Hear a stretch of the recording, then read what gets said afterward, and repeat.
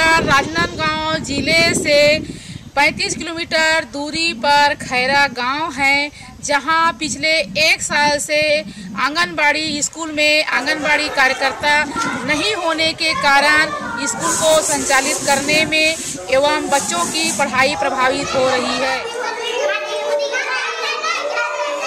साफ सफाई करे, पानी कानी भर के लइका मन बैठा के खाना बना के फिर लइका खाना बनाए के बाद में फिर लइका मन एक आध दो अक्षर पढ़ा लेथूँ। अब हिंदी आथे, अब अंग्रेजी के तो आए नहीं, मोल वो आए नहीं। अब वही समस्या है, मोरा आंगनबाड़ी में कार्यकर्ता नहीं है, तब मोल एकदम परेशान है। 1 साल हो गया।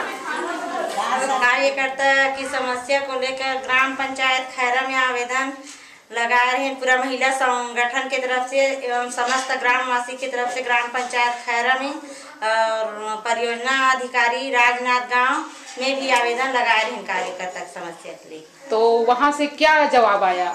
अभी तक के कोई मतलब जवाब नहीं मिले है, ना नियुक्ति के आदेश नहीं निकले। मोर बच्चा पढ़े बर आथे, लेकिन यहाँ आंगनबाड़ी के कार्यकर्ता नहीं है, ओकरे कारण पढ़ाई लिखाई भी नहीं हो।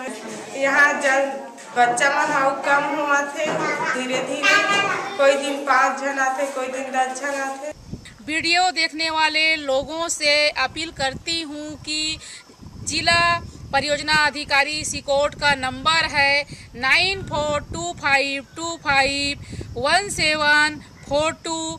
इस नंबर पर कॉल करें और दबाव बनाएं। मैं भान साहू, छत्तीसगढ़, इंडिया अनहर्ड के लिए।